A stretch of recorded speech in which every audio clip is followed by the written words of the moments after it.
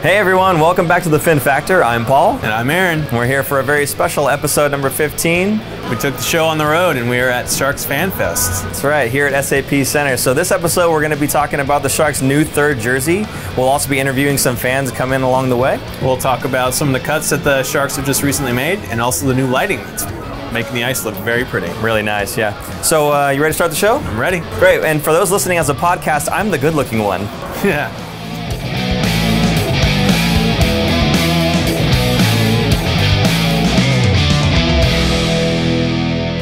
All right, so let's talk about the new lighting that they've got in the arena. Yeah, they upgraded the lighting to LED, so it's a lot brighter and a lot whiter than it was before. That allows the Sharks to do more on-ice presentations, much better stuff. Nice. You'll notice a big difference when they cut from the national anthem to turning on all the lights, because they usually darken the ice for that. It'll be a lot quicker. It'll come on a lot quicker and a lot brighter.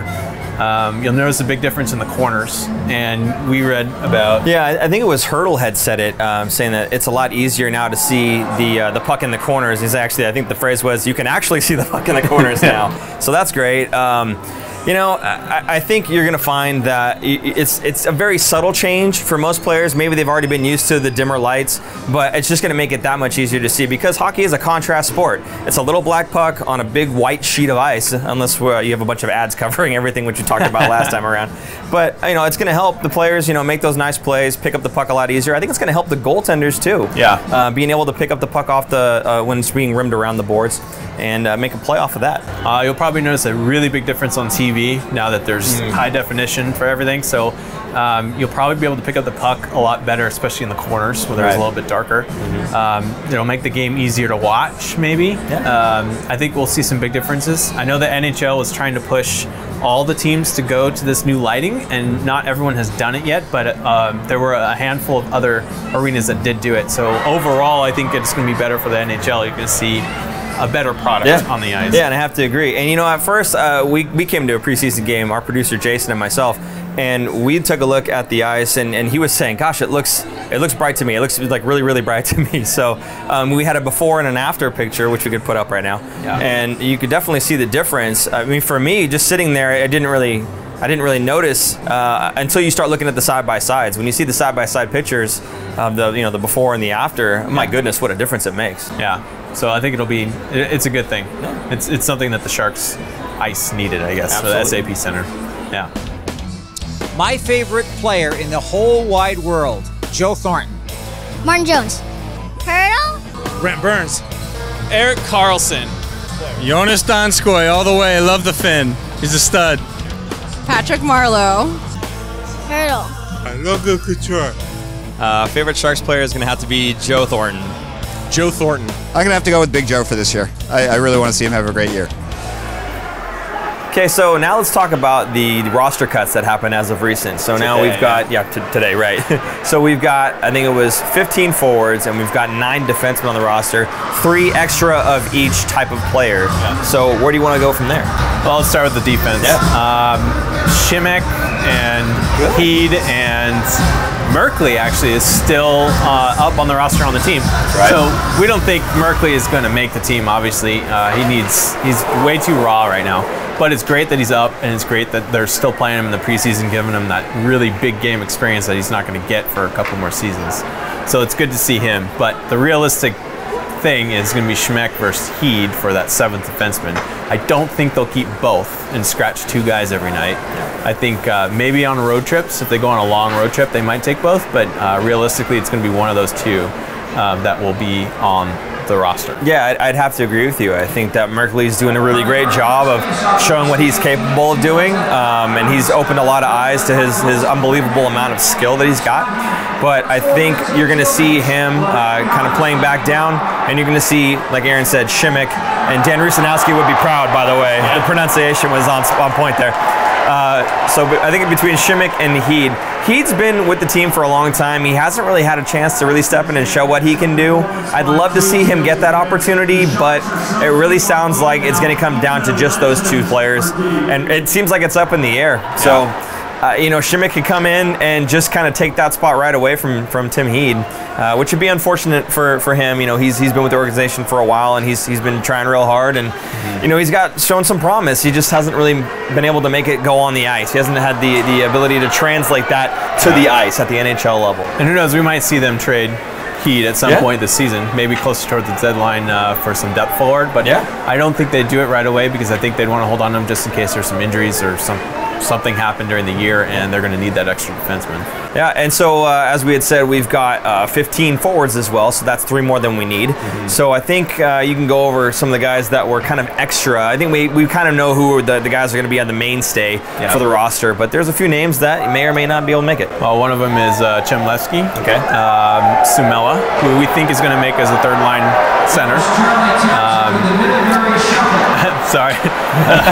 There's a whole lot going on behind, so it's kind of hard to concentrate, but there you go. I gotta even look at the roster. Rourke Chartier was another big one. Yeah, Rourke Chartier. He's been in preseason games. We've seen him playing really well. I thought maybe he was trying to control the puck just a little bit too much, trying to do a little bit all by himself. But they like what they're seeing out of the guy. And when we take a look at the depth that we have, Dylan Gambrell being the other guy that is potentially vying for that fourth position, or that fourth center position rather. It seems to be kind of between the two of them, really, from what I can see. Yeah, and I wouldn't be surprised if we see them interchange them and send them up and down in between Barracuda to get some experience and more ice time. You could see them basically playing the hot hand, who's doing better, who's looking better, and then switching them out. Yeah, I can see that too. But I think we're spot on with Sumela. It sounds like he's going to be the number 3 center. The chemistry between him and Jonas Donskoy has been really, really apparent in the preseason game and in the practices that we've seen so far. So we're expecting that that's going to be the case. Again, that fourth line center seems to be the one that's really up for debate, if you will, on the team.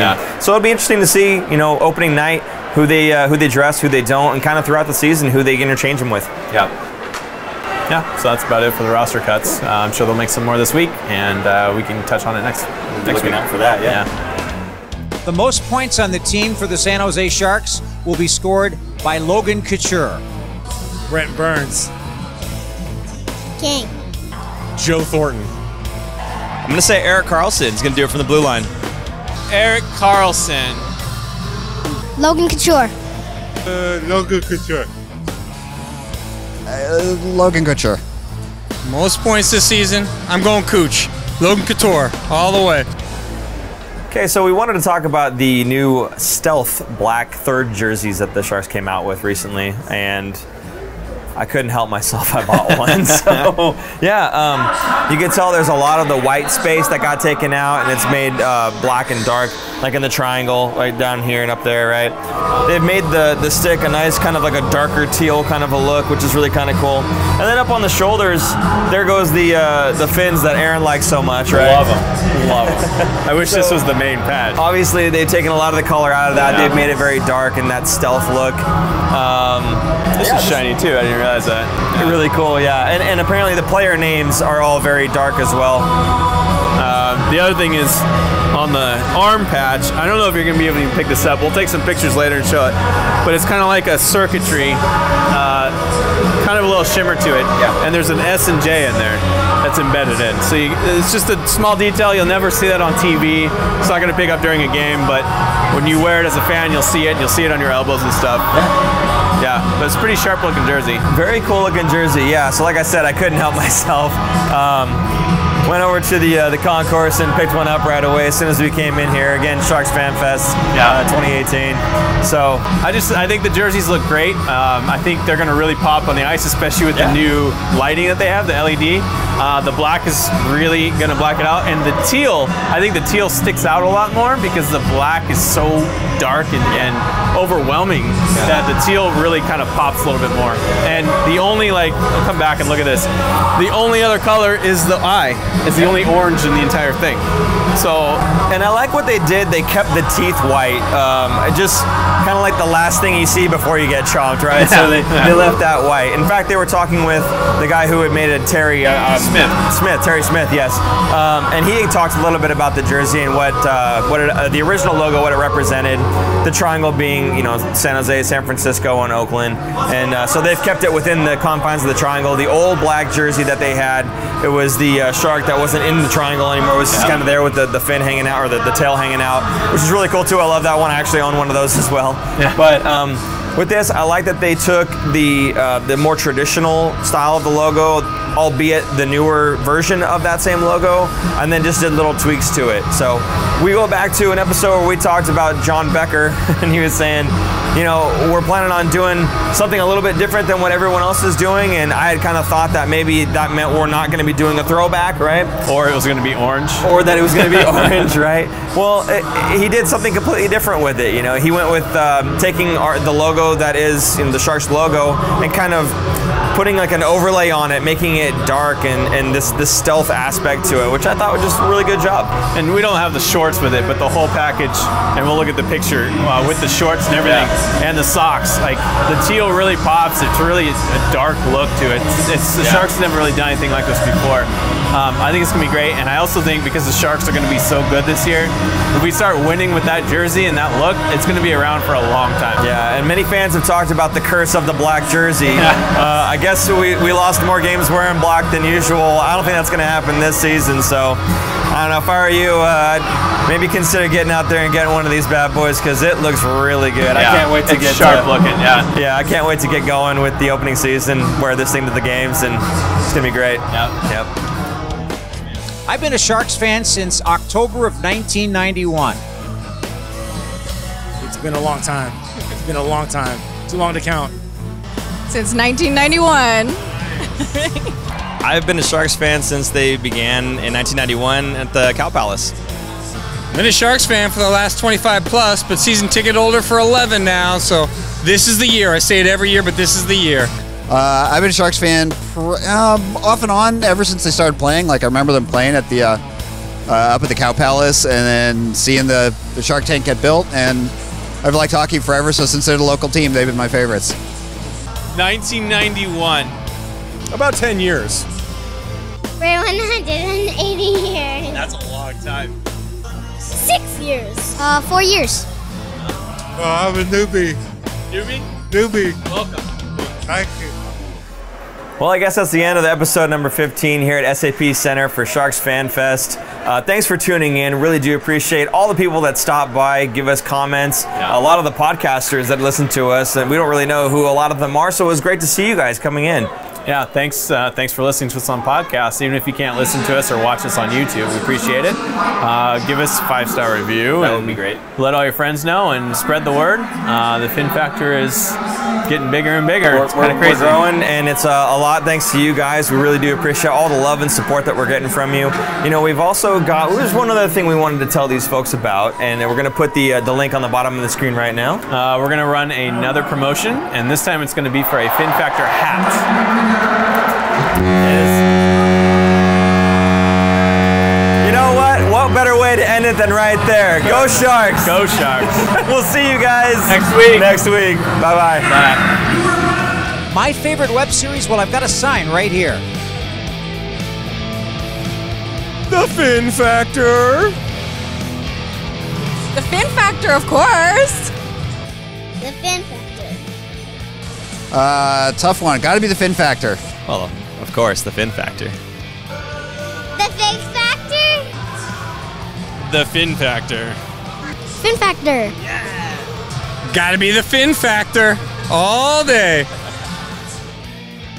Hey everyone, thanks for checking out the show. You can support us by following us at The Fin Factor on Twitter and Facebook. You can also find us on Instagram as @FinFactor. If you're listening to us as a podcast, please give us a 5-star review. And if you want to support our show, share our episode with your friends. Please leave us a comment of what you thought of this episode, and if you want us to cover anything else, let us know.